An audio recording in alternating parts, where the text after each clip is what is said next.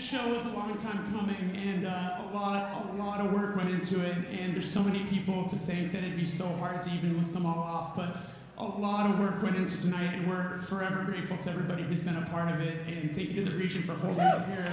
Thank you for you guys to come out.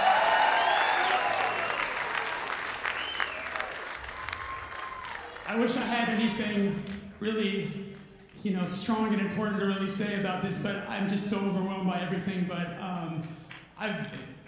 these are my best friends in the entire world, and if I have any advice for anybody who wants to start a band, is to just make sure you're doing it with your best friends, and you can all stand each other in a tight space for a long time, and that's what we've been able to do. We love each other so much, and this has been, the 10 years have flown by so quickly.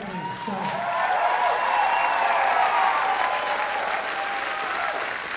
Funny note, though, I will say that the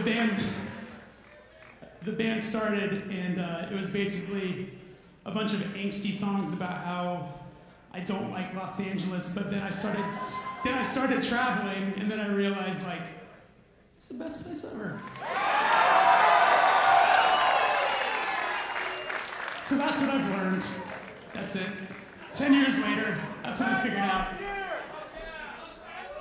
We got just a couple songs left, and they go out to all the best friends that are here, our families that are here, the labels that have supported us, from No Sleep and 6131, Death Wish, Epitaph.